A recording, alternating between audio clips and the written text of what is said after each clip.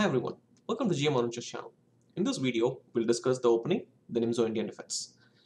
In this video, I want to talk about two aspects. Number one, the origins of the Nimzo Indian, how this variation came into being, and number two, the strategic idea behind this opening.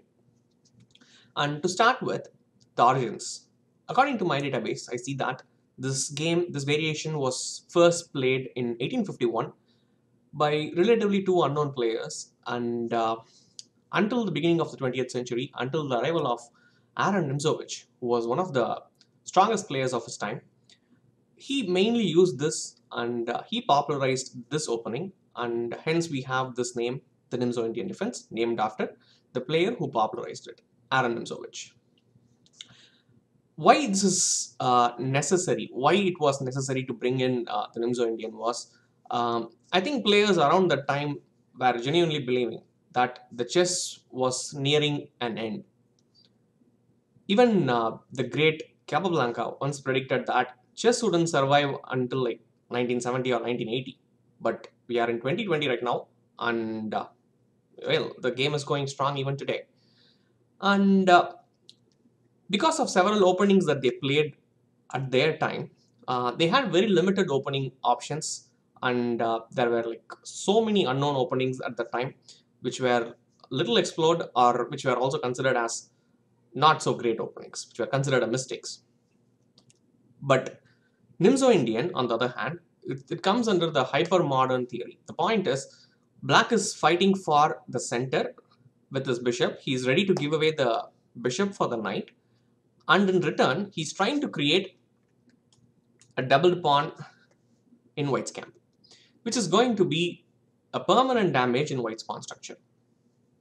So, to understand its strategic ideas, number one, with bishop to b4, it's pretty clear that Black is willing to give away the bishop for the knight, which in general is considered not a great idea to begin with in the early stage of the game.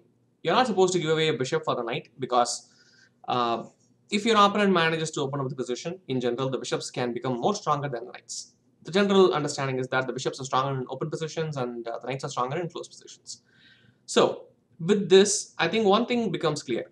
If the exchange takes place with this bishop versus knight, so if Black achieves bishop takes c3 at any given point of time, then a very clear imbalance is created, which is probably one of the necessities for the Black players to play this opening. Where one player is able to outplay the other player because of this understanding. When the other player doesn't really understand the crux of this strategic idea, things can go wrong pretty fast. So when I say the crux is, like, if Black opens up the position after giving away the bishop, when the position opens up, obviously White's bishops can become more stronger and they are going to be a real trouble for Black side. On the other hand, since Black has the knights in the position, and if the position remains closed, obviously the bishops are going to find a hard time to really get activated, and basically there's nothing much can be done with the bishop. Let's see one of the games that was played by Aaron Nimzowitsch, where he showed a very good idea, a very good game, where, also some help from his opponent, where he allowed Black to close the position completely and failed to create any counterplay. Let's get started. So bishop b4, the starting point of the Nimzo Indian Defense. White continued with an opening that was pretty popular at that time. e3, which is also called as the Rubinstein Defense, Rubinstein variation, which was named after another great player, Rubinstein, who popularized this against the Nimzo Indian. They continued with the natural developing moves. And c5, knight c6, castle. And today we know this variation as the Hubner variation, where Black gives away the bishop for the knight. And as you can see, in return, White's pawn structure is compromised. On the other hand, Black is trying to build a center control with the pawns in the dark squares. Now, until now, this is all mainstream theory. The general idea is, obviously, if white opens up the position, especially the bishop on c1 can become like really strong, and if that happens, most probably white will be like clearly better. Now black continued with b6, making sure there is no opening up of the position, and if white wishes to take on c5, black can take it back, and white's pawn structure still remains bad, and the position still doesn't open up, and the bishops are still finding a very difficult time to get active. And at this point, the modern theory suggests white to go with f4 and expand on the king side and begin the attack as quickly as possible. In this game, white player went with knight b3. Probably he was preparing for e4 at this point. He wanted to defend the d4 pawn. There are two attackers in this position, and e4, then the d4 pawn might fall. So knight b3, and black continued with e5. Here arises a very interesting moment. f4 was played by white. White understands the need to open up the position and immediately strikes in the center with this side pawn, the f pawn, with f4.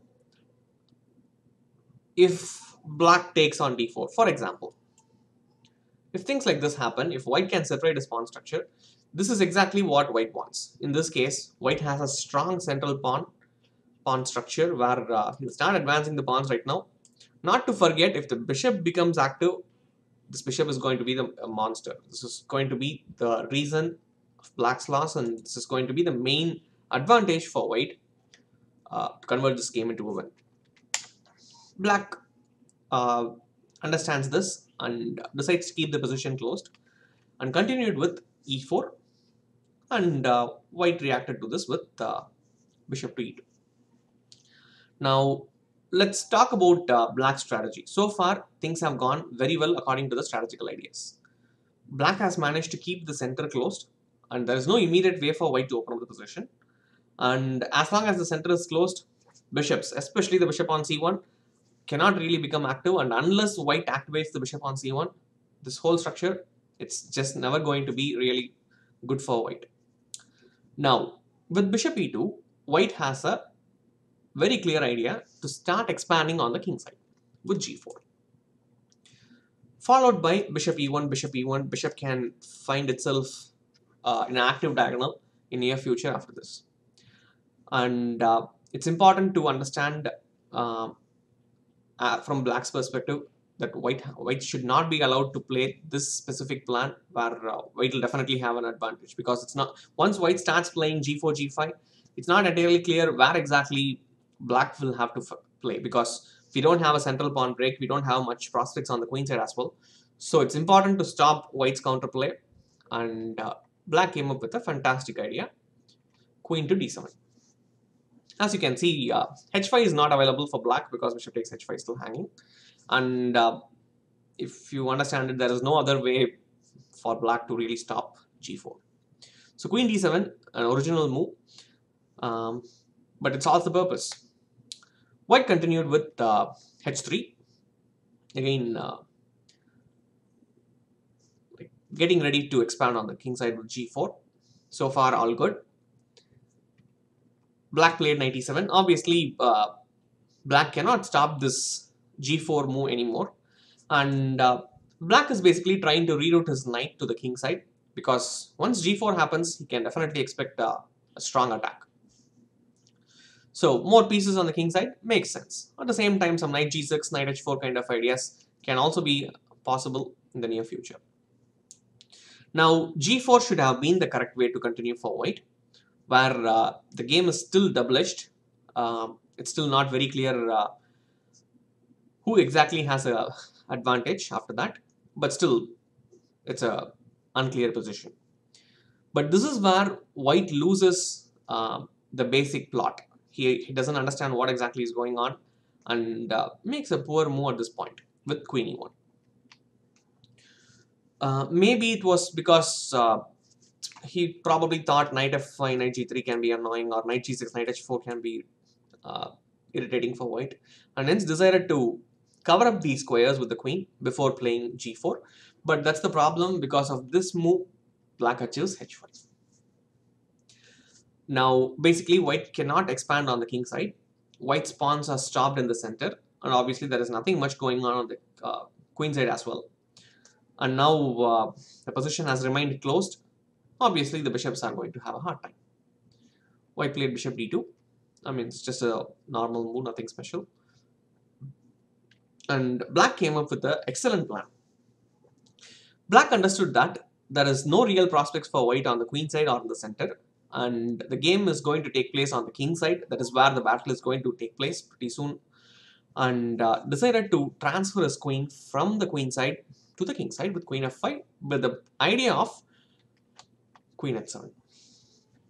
Now the point is, black is expecting the h file or the g file to open up in the near future, and the presence of the queen on the king side is definitely going to come in handy for him. White played a4. Black brings out his pieces with knight f5. With knight f5, black can also prepare for h4. In this case, the g3 square is going to become a square weakness, and at some point, king h8 followed by rook g8 and g5, black can open up the position, and a big attack is expected. Understandably, white stopped this with g3, and black stopped white's counter chances on the queen side with a5. Now there is basically no counterplay for white on the queen side or in the center. Now the game is going to take place only on the king side, where white is unable to achieve the g4 pawn break because of this spin. And on the other hand, see how black generates counterplay with knight h6 stopping g4 once and for all, followed by, and here comes the important plan. So rook c8, keeping a watch on the c4 pawn. At the same time, the bishop is watching the a4 pawn. Now keeping the whole queen side under control, and after this, white starts the attack on the, black starts the attack on the king side. King h8. The point is, black is preparing for rook g8 followed by g5. Now, if we stop at this point, we'll try to understand what exactly happened in the game.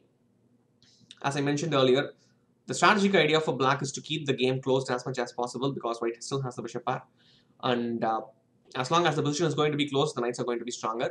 And we see that strategically, whatever black wanted has happened in this game so far. And white hasn't found a clear plan for himself or a clear plan to activate his bishops either. Now, black has a clear plan of action with rook g8, g5, whereas white is left without any clear plan. Knight d2, rook g8 followed by g5. Well, we can understand it this way. Basically, strategically, the game was already over. Black's strategy has been a tremendous success so far, and white has basically lost the plot and basically left without a clear plan. And from here, when a strong player handles this game from black's perspective, I would say more or less the game is already over. The rest is just mere execution. You have all the pieces in the right spot. You have all the advantage that you can ask for. And from here, okay, you have to be careful with the tactical aspects. Watch out for clear tactical ideas. When things are in the right spot, strike and you will definitely find the win. This is what pretty much happened in the game. Knight f1 and doubling up of the rooks. So white is mobilizing all his pieces on the king side to defend, and black's mobilizing all the pieces on the king side to attack. But usually pieces that are defending are much more passive, and usually it doesn't work that way. The attacking pieces are way more stronger, and one way or the other they will find a way to get a breakthrough. Queen d1, and yeah, here black opens up the position. And I'm sure there are several other ways to continue, but black found the bishop on d7 to be not immediately involving in the attack, and hence decided to activate it via a6 to keep a watch on the c4 pawn. And if bishop takes c4, the d5 pawn also will be hanging. But if you notice in the overall game, like if you think about it, every other piece is fine except for the bishop on c1. If you see, the bishop on c1 didn't really do anything, didn't have any role in the whole game. The game ended in another few moves with rook e2, and here the final blow occurs, knight h4. Now, obviously, because of this pin, white cannot take the knight on h4, and black is preparing to start the attack with bishop c8 with the idea of bishop on h3. I think I mentioned this in one of our earlier videos as well. When you have all the pieces in the right spot, that's usually the clue. You have to start attacking with sacrifices. Then you have to start looking for all sorts of sacrifices in the position, like literally throwing all the pieces at your opponent's king one way or the other, open up the position and start the attack. With forcing moves, you should be able to control the game. Queen c2, and here bishop on h3 happened. And king takes h3 is met with a forcing win, which ends in a checkmate. I'll leave that to you guys to calculate and find it. And bishop takes e4 was the final move with bishop f5. And yeah, I think white's counterplay ended at this point, and whatever was left was just mere execution. That's it. h4, the position opens up completely at this point, with the idea of knight h4 or rook h7, queen h1 should checkmate. And that's where the game ended. At this point, the white player resigned. I'm sure there are like several ways to conclude this. I'll leave that to the viewers. So I think this game gives us a very clear understanding about the importance of the strategical aspects. When one side plays according to the demands of the position and the other side is losing the crux, and when strategically everything goes wrong, well, this can be the outcome. So I think this is clear with this Nimzo Indian. This is one of the earliest games. So when we study the Nimzo Indian, I thought it makes sense to start with the player who basically popularized this opening. So it's also a tribute to a great player, Aaron Nimzowitsch, because of whom we have Nimzo Indian as a common opening these days. Okay, I'm not sure if without Nimzowitsch, we will have this Nimzo Indian opening. But anyways, we have this beautiful opening. So if you are going to play Nimzo Indian, understand these basic points in your game, whether you're playing white or not, or white or black, it doesn't matter. So these are the general ideas. And while you're making decisions, use these strategic understanding and make your decisions. I'm sure you should be able to come out well. And I think this is pretty much it for today's video. And if you guys need any other openings, if you have any other suggestions, please let me know in the comments. And I'll see you all in the next video then. Bye-bye.